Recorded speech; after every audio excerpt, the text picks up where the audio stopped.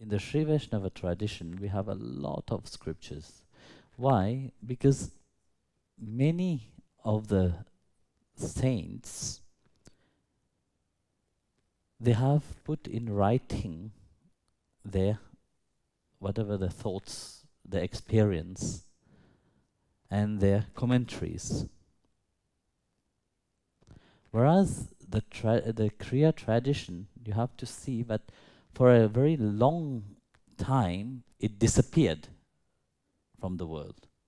So it became really unknown to many people. Because there was an abuse of that technique. Because you see, Kriya is a technique which is very simple and very effective. So it disappeared for a length of, let's say, 2,000 years more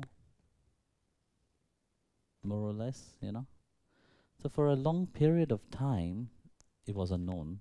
Until one day Mahavtar Babaji said, okay, fine, it's time to bring back that technique, to reveal back that technique. Then, you know the story, that he appeared to Lahiri Mahashaya. Because you see, it's also why Lahiri Mahashaya incarnated on earth, so that he can bring that technique, that reminder of that technique back to humanity.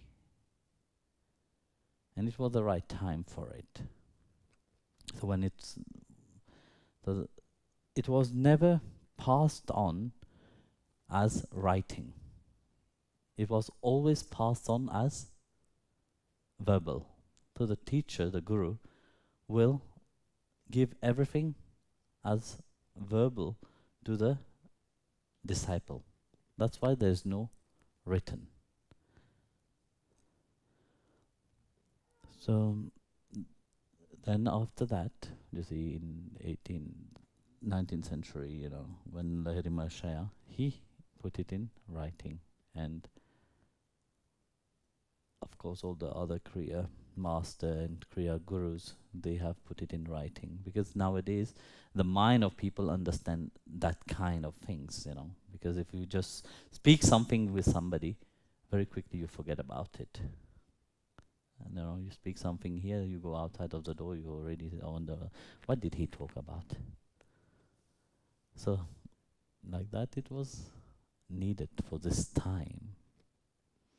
You know, because if you analyze our mind, you know, our mind is very much, you know, when something is tangible, something that we can see, you know,